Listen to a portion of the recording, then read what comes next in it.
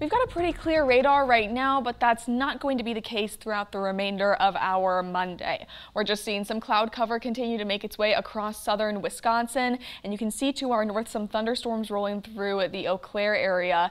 That could be us coming up here in just a few hours as we're tracking the potential for some isolated storms this morning that could bring small hail and a greater severe chance coming this afternoon and this evening. Because of that, most of the state under a level 3 out of 5 risk. That's the orange on your screen, but you can see this bullseye right over the La Crosse area in red. That's a level 4 out of 5 risk from the Storm Prediction Center of severe weather for your Monday. Now, one thing to take note of is that they did move this threat just up a little bit. So southern Grant County, Lafayette County, Iowa, and most of Dane County now in a level 3 out of 5 instead of 4 out of 5. But you should not take this as the Storm Prediction Center backing off on their forecast. We're getting closer to the event and they're able to narrow down where those conditions are the most likely for severe weather. If anything, if you're in this red on your screen, you should be taking it more seriously, as this is now a higher confirmation that this is the area that we're most likely to see severe weather throughout our afternoon and our evening. That's due to a couple of factors. We're seeing environmental conditions that are prime for severe weather,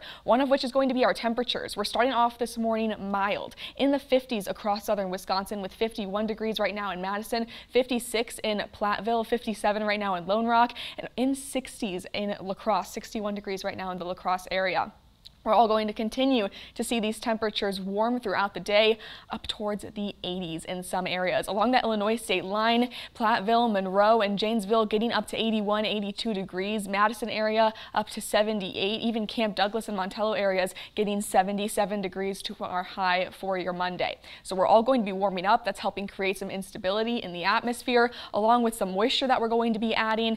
We're really going to see some prime conditions for severe weather, especially in the afternoon and evening. The question remains to be if we can get any storms initiated, and if we can get some going and get some fired up, that's when we're going to see some rapid intensification. If we see things pop up, it is likely that they will turn severe. Throughout this morning, we stand to see the possibility of some isolated storms making their way through. We're not really tracking any severe threat for your Monday morning, but small hail still possible, something to keep an eye out for on your way into work this morning.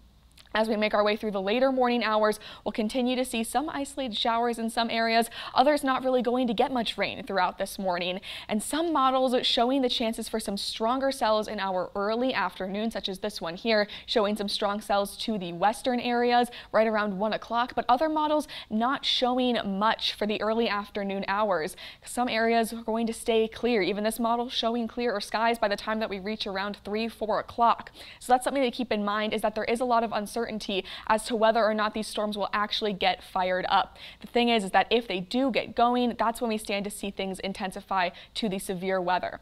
The greatest chance that we're seeing for the severe weather is going to come towards those later afternoon and evening hours, with these stronger lines of storms making their way through.